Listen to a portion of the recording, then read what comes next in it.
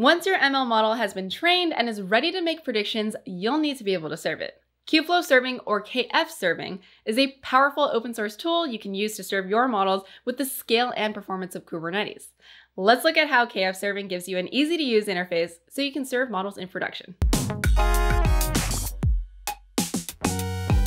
To see the documentation on KFserving, check out the link below. Kubernetes brings powerful features to training and serving your ML models, but it can be tricky to handle the configuration of servers, auto-scaling, networking, and health checks of Kubernetes clusters to run your models in production.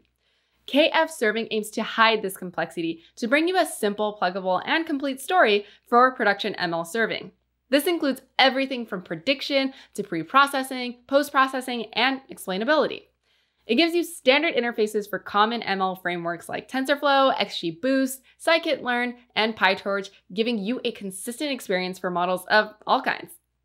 Its interface is a YAML file typically checked into a Git repository. Simply point your specification, or spec, to a serialized model file in cloud storage, and you get a live model at an HTTP endpoint.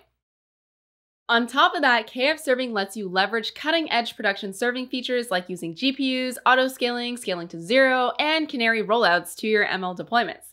KFserving is installed by default as part of a Kubeflow installation, but you can also install it as a standalone using a quick script. Check out the link below to learn how. Behind the scenes, KFserving is built using the extensibility of Kubernetes and the layers that sit on top of it. Istio is a service mesh layer that takes care of the load balancing, security, and monitoring of the microservices that make up a Kubernetes cluster. It enables KFserving to handle traffic routing and ingress to your deployed model. Knative is a layer that lets you deploy and manage serverless workloads on Kubernetes. It enables KFserving to handle networking and canary rollouts so you can safely make changes to your endpoint without dropping any traffic. And it even enables you to auto-scale GPUs and TPUs. For ML scientists, this means adding something to the KFserving resource is as simple as using the KFserving interface that's provided for his class. For example, when you want to tweak min-max replicas or perform a canary test. For ML ops engineers, this means applying policies under the hood becomes much more manageable with the layered Kubernetes architecture, like when you want to apply security policies, failure recovery metrics, and monitoring. Let's walk through an example interface. While you can create a short YAML file to quickly serve your model and get an endpoint, there are many ways you can customize things like authentication and canary rollouts. Here, the min and max specs are a way to control your provisioning of backend pods to make sure that you don't drop requests, and you can meet demand without overspending. Behind the scenes, Knative handles routing and queuing of traffic. You can also specify resource requests like selecting GPUs. And thanks to Knative's concurrency-based autoscaler, you can effectively scale CPUs or GPUs. By default, KFserving sets target concurrency to 1, so if you load the service with 5 concurrent requests, the autoscaler will scale up to 5 pods and back down to 1 when requests die down. For most ML scientists, one of the biggest challenges is how to deploy models in production using canary rollouts. You want to be able to easily test and update your data models to production without impacting users. While traffic splitting to backends is a challenge, KFserving lets you slowly increment traffic from an old model to an experimental model.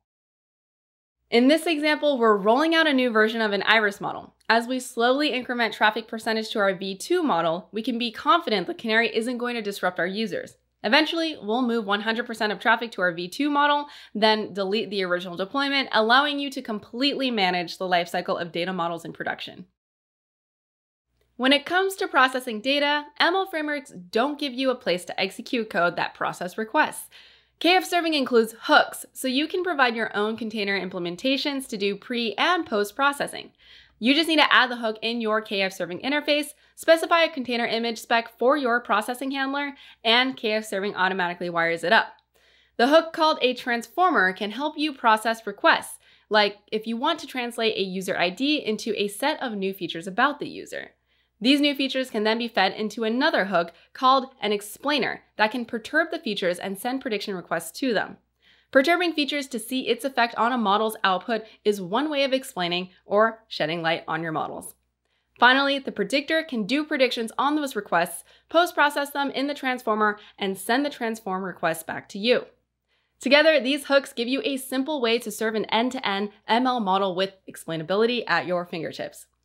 KFserving gives you out-of-the-box standardized model serving across frameworks. It's built for production inferencing with features like canarying, auto-scaling, explainability, and a clean interface, making it easy for you to review models and change config on the fly.